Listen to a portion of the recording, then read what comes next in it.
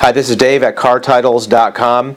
If you're looking for a title because you're exporting the vehicle, a lot of times urgency is part of the necessity of that order.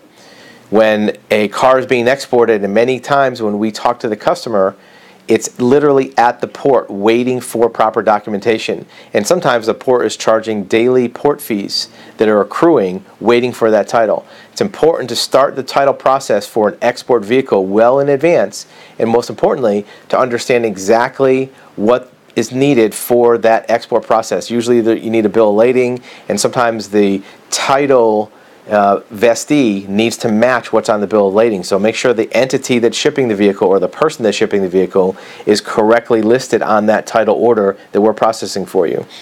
Sometimes even if it's a slight variation of names of a company, ABC Inc. Might get kicked back if the real company is called ABC Company Incorporated or ABC LLC.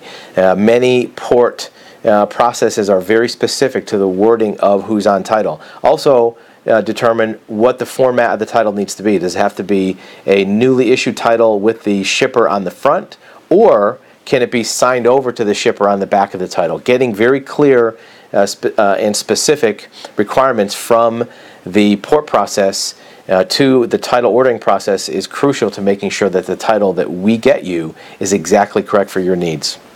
If you do have questions about obtaining a title for exporting a vehicle, you can reach us at our website at CarTitles.com.